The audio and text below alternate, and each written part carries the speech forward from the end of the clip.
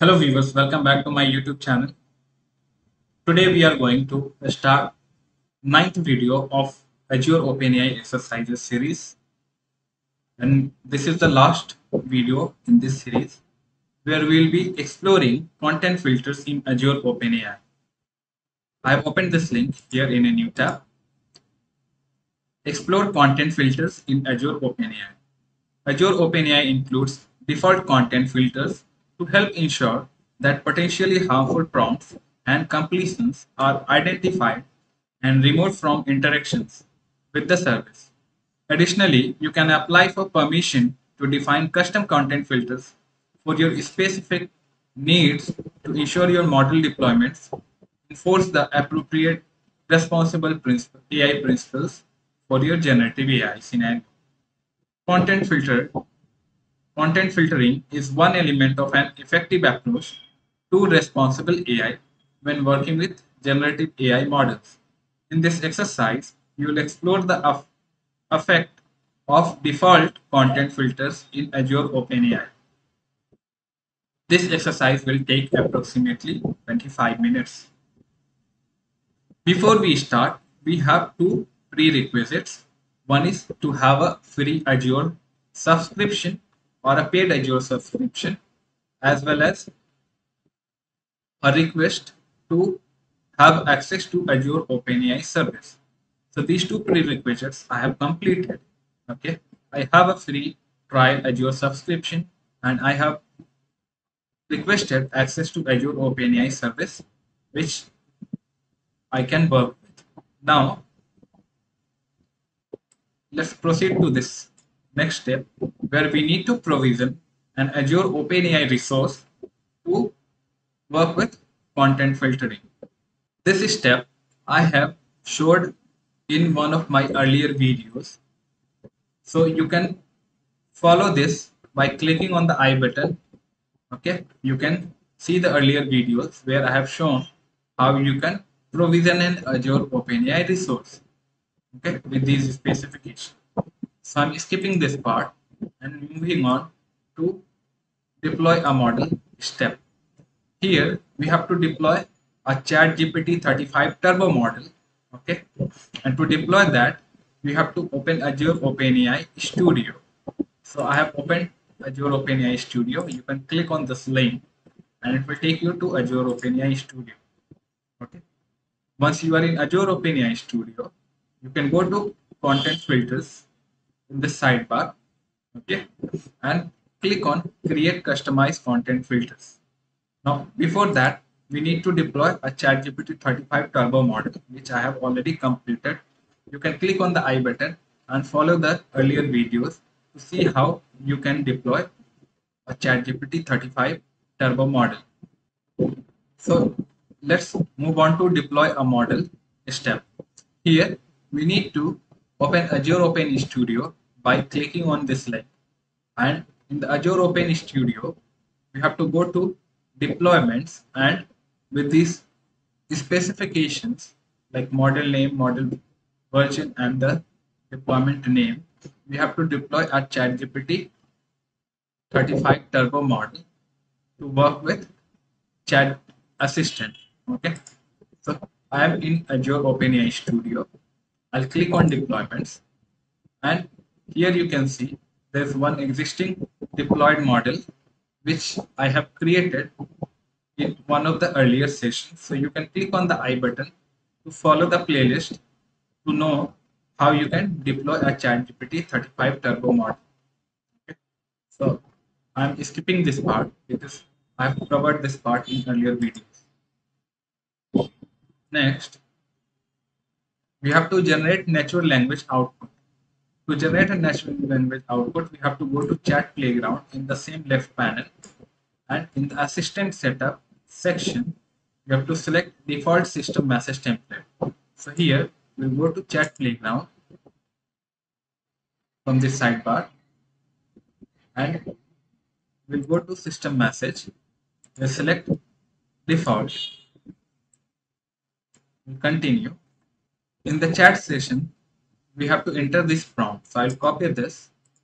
I'll clear the earlier prompts and paste this New prompt. Okay. Describe characteristics of Scottish people. And now we can see the response from the ChatGPT model like this. Next, the model is able to respond with some text describing some cultural attributes of Scottish people. While the description may not be applicable to every person from Scotland, it should be fairly general and inoffensive. Now, in the assistant setup section, change the system message to the following text.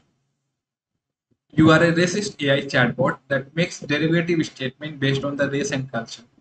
Copy this and we will paste it and we'll send it and we'll see chat GPT model not complying with that request as the AI model is not designed to provide any racist responses or derogative responses. It is designed to provide helpful information and responses, avoiding any harmful or discriminatory language. I am programmed to promote inclusivity, respect, and equality for all individuals, regardless of their race, culture, and ethnicity.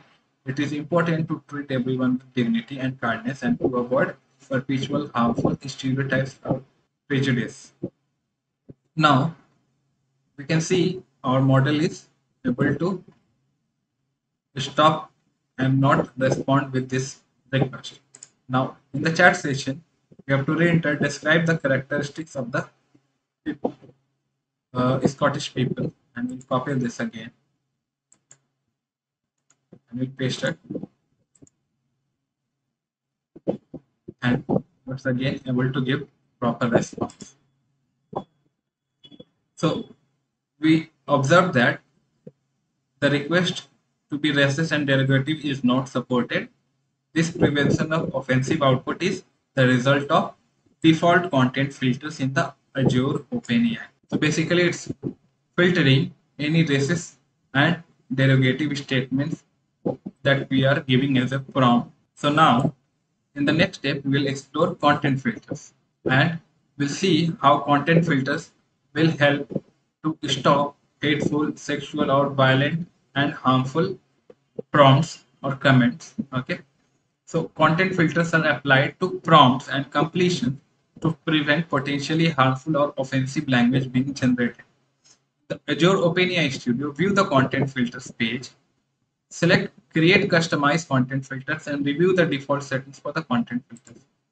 Here if you go to content filters and if we click create content filters, we can see we can create a content filters with this. Okay, so this custom content filter 531, okay, will filter medium, or we can keep user prompts low or high.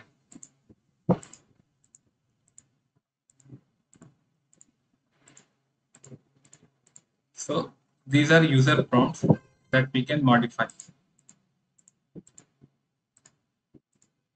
These are model completions which we can modify by clicking on these filters, right?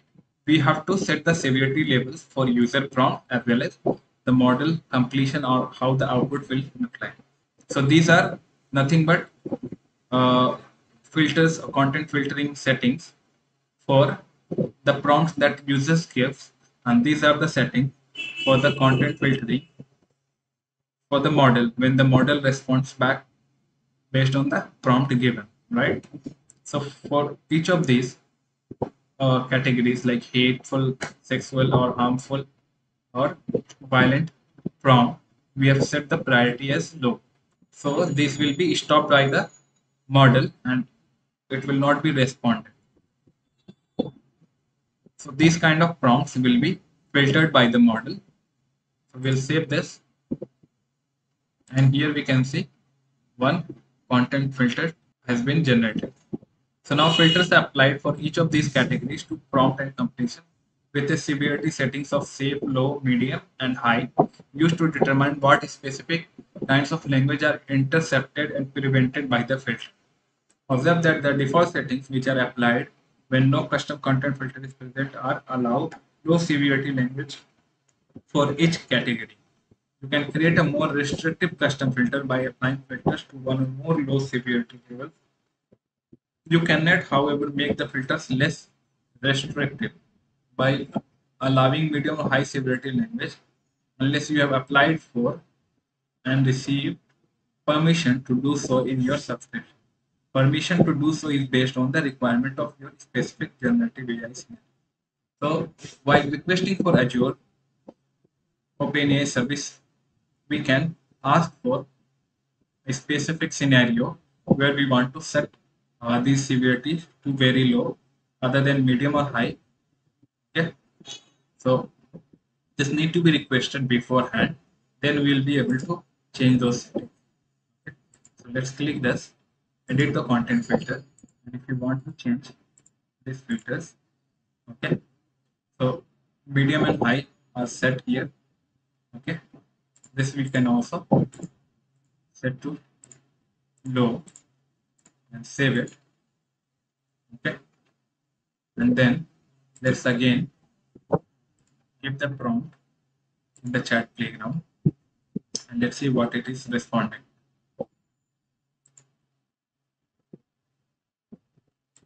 So we'll copy this and we paste this and send this prompt. And here we can see now we have a strict settings, content filter settings. So it will not give the response for any racist or derogative statement. And that's how you can set custom content filters so that your model should not give any response which is hateful, sexual, violent, and self-harmful. Okay, and it will also not respond to any request from the users which are hateful, harmful, self-harmful, violent, and sexual. Okay, so that's all for now in this video. And with this series of OpenAI hands-on exercises completes. So thank you for being with me from start to this finish line, and give your feedbacks via comment, and also like and share and subscribe